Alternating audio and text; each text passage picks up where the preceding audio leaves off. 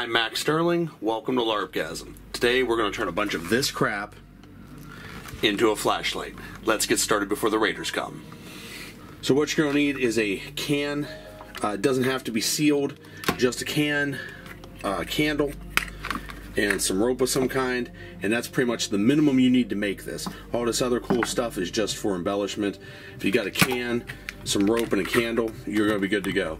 Oh shit, I hear the mutants at the door. Let's get going. Alright, so like I said, first thing you'll need is a can. This is, I wrote on it fruity, I think it's OJ. It sounds kind of chunky for OJ, so let's go ahead and open it.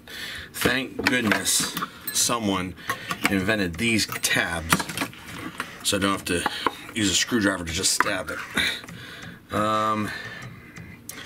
These look, those look a little funky.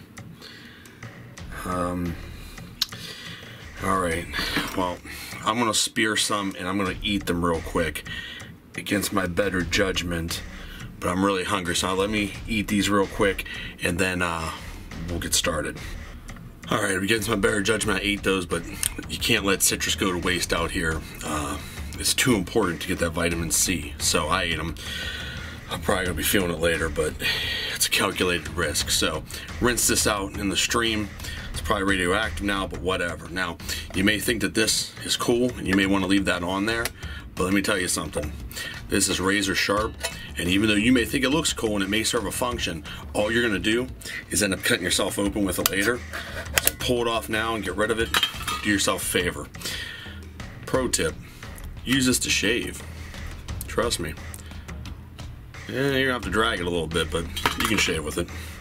Alright, now this is a little deformed and dented, so we're gonna just reach back in here and pop this back out.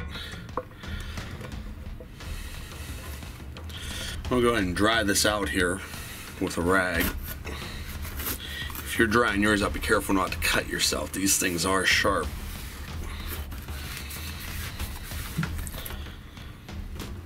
If making this makes you nervous because this sharp edge, well, I mean, you can file that down, you can bend it down, do whatever you want to do.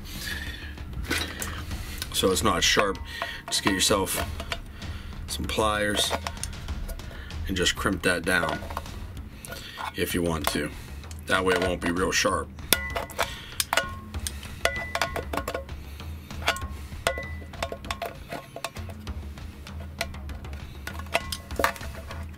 Okay. Now, if you think you might want to put a protective lens on here, then don't do that, because you're going to want this lip here to be able to put a lens over. You know, whatever that lens is going to look like, it'll sit in there nice and pretty. So, you need to decide whether you want to keep that or not. For the one I'm making, I'm not keeping it or bending it in. Now that sharp edge is gone, basically all we're going to do is put this candle inside here, and that's the flashlight. Hang it from a string, put a handle on the bottom, and that's your flashlight. So it's actually pretty simple, but of course we're going to take it a step further because we want to be the coolest cats in the wasteland. So we're going to do it up a little bit. Now this is pretty shiny in here, but I want to make it more shiny. Now there's two ways to do that. Get yourself some West Virginia chrome, or I happen to have some bright silver or mirrored sort of spray paint. Now if you're going to use duct tape, they make actual metallic duct tape that is very reflective, very shiny. I would use that and just line the inside of it, and if not, they make this silver version, so you could use that. This is going to be good. I've used it before on similar projects and I know it works. Now you can spray just down in it, or you could spray a foam brush and actually paint the inside. I'm going to choose to do that. So let me go ahead and paint this. I don't think I need to show you how to do that. We're just going to paint the inside, let it dry, and then move on to the next step. So we got our can done. Now I painted the inside that mirrored bright silver finish, and what I did here was I took an actual candle and just held it inside and let it smoke up the top. So what we're going to do is we're going to mount our little battery powered candle down here, but if someone looks inside, it'll look like it's a real candle doing its real candle stuff. And I took them in and did a little bit of genre stuff on the outside of it, just with some paint, some spray paint. So pretty simple stuff. Now, if you didn't turn all of your found flashlights into drinking vessels, then what you could do is you could actually take this and you can just stick it in here whenever you're all done, and you could use this and use it like an actual flashlight. But if all these are now drinking cups, then what you need to do is figure out a way to mount or hang this. Now, depending on how you play the Apocalypse, I mean, if you have things like straps like this, you can just strap it and genre it up. You could use leather or suede cord. You could use rope. I, however, am going to choose to use wire. So I would like to believe that in an actual apocalypse, this, because it is plastic, would last a lot longer than this. So there's a good chance that a lot of this will still be around.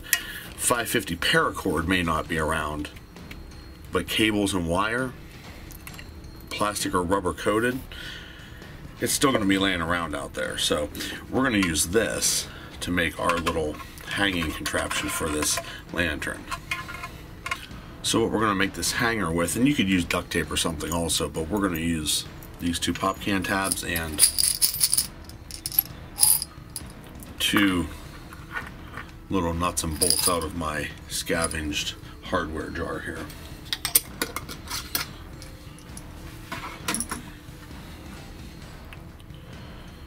Now, if you have access to a drill, you can use that. If not, you can use your ice pick or personal defense item to punch this hole in here. So entirely up to you. Just don't stab yourself when you're doing this. And just make it approximately the correct size for the bolt. That's perfect. And then from there, it's just a matter of our pop can tab, our bolt, and then putting the nut on the inside. Now if the bolt doesn't fit, you may need to find a washer to put on the outside of this. Now we have those secured and in place. So those are going to serve as our hangers. Now I have this baseball hat brim. This is actually off of my Stubby Mashed Potatoes dwarf hat, if you've seen that video. But you could use a regular baseball brim or whatever you want to do. And we're going to take and we're actually going to add this to the front with some screws to sort of keep the light angled and keep the rain out. So this is just a little small addition because I had the part laying around. We'll toss this on there. So it'll almost look like a motorcycle headlight, sort of. And here we go. We got our hangers, we got this brim installed. You make like yours without. It's entirely up to you when you're doing this project. And then pretty much all we gotta do is get this on here so we can hang it.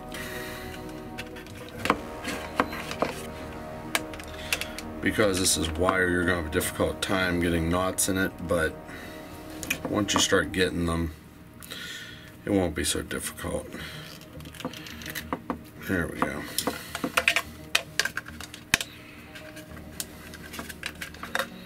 And the last thing we need to do is put a hole in the bottom of this for the on-off switch. Now, if you buy the regular tea lights, the candles, they have a little metal thing that surrounds them. You could pull the wax out or burn it out. Use that to mount it in the bottom of this, so you could just set this inside and maybe Velcro it or something. That would be a lot easier if you think you're going to be changing these often. What we're going to do here, just to keep it simple, is to hot glue the bottom of it. So we're still going to want to have access to this on-off switch though. The tea light base is a much better idea long term, but for this project, we're just going to do this. And I also did paint this candle with an antique white to give it more of a sort of candle look, and you can certainly genre that a little bit more if you care to. We're going to need a pretty decent hole in the bottom, a little bit bigger than what I made, so let's go ahead and just widen this up a little bit. And then we hit it with the hot glue. Just be sure to keep the hot glue away from the on-off switch.